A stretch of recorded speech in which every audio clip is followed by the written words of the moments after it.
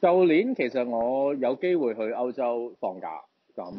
我好記得5月中完成手頭嘅工作啦，咁我就即係6月就去到7月，去咗個幾月啦。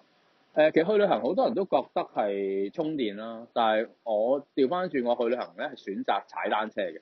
咁每一個城市咧，我大約停留1個星期咁樣咯，咁就淨係去感受下每個城市嘅 city bike 啦。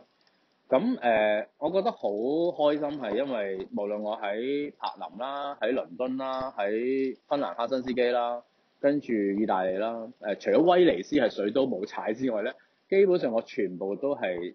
用踩單車去感受個城市。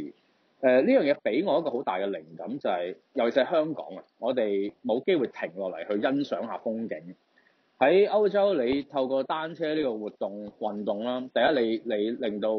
自己每日啊有個能量去觀察身邊嘅事物。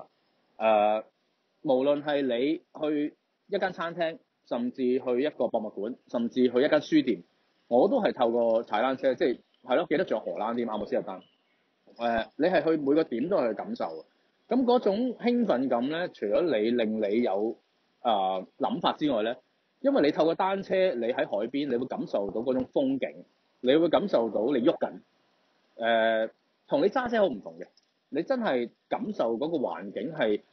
你感受到植物啦，你感受到自然啦，你感受到陽光嗰啲吹埋嚟嘅感覺咧，我覺得真係比我睇書或者我去好多個博物館咧係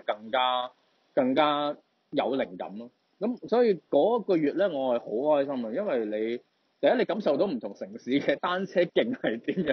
點樣嗰個空間係點啦，個城市規劃點啦，同埋你會睇到透過單車有趣就係原來每個城市點樣去整理自己單車徑，都係一個設計嚟嘅，都係一個公共設計嚟嘅。咁你就沿住個單車徑或者唔係單車徑啦，你會去好似摸索，你好似去探索緊一個歷程。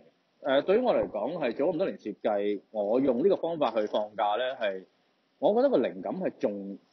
充實，同埋係更加體驗到真實城市嘅一面。